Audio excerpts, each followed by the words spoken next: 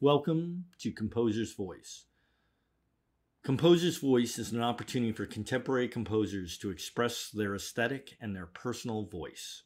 This episode of Composer's Voice, we will be featuring musicians Thomas Piercy and Lish Lindsey. Flutist Alicia Lish Lindsey was born in South Korea and grew up in New Jersey, 15 minutes outside of Philadelphia, where jimmies and sprinkles are considered two different confectionery toppings. She currently resides in the heart of New York City's theater district. As a freelance musician, she has enjoyed performing with some of the most engaging and vibrant musicians in the United States, as well as Japan, China, Italy, England, and Wales.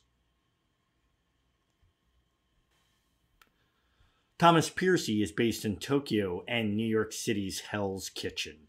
He has been described by the New York Times as brilliant, playing with refinement and flair, evoking a panache in the contemporary works.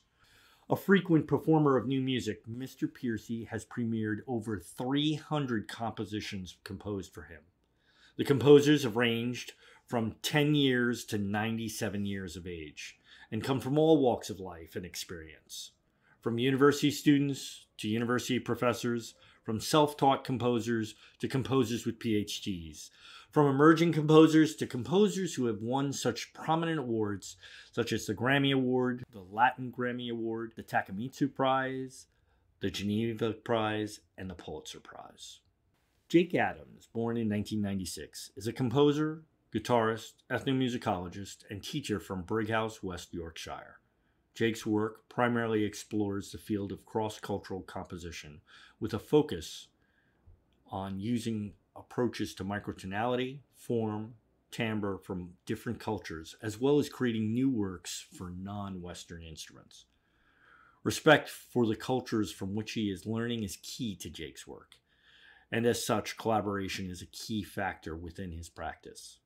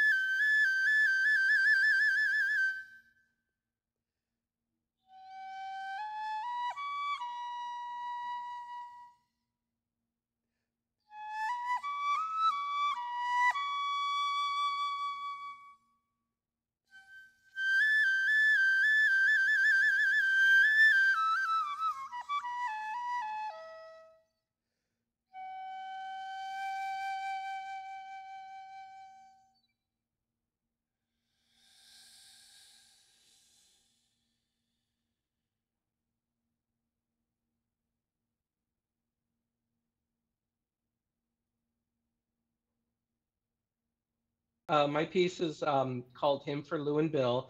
I wrote it quite a while ago when I lived in Tokyo. It's actually written in a block notation originally, but I've also written it in a Western notation. And so it's technically two pieces put into one. There's Hymn for Lou, who's Lou Harrison, and Hymn for Bill, who is Bill Kolvig. So you can play each part separately, or you can put them together. And it's kind of the idea of two people kind of dancing and weaving in and out. So it's kind of a very physical thing that I was trying to put to sound.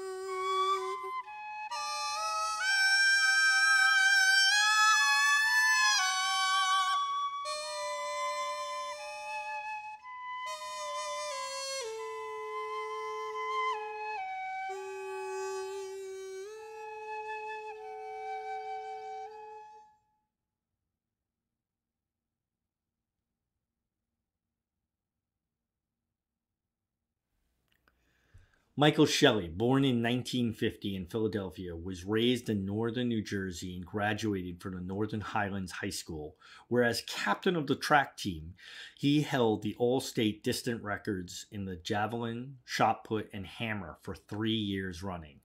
Now, 30 plus years running as a composer in residence and founder director of the notorious new music ensemble JCA Composers Orchestra at Butler University in Indianapolis. He has been twice nominated for the Pulitzer Prize in Music, a finalist for the International Humor in Poetry competition, a published author of a book about film music, and a restaurant critic.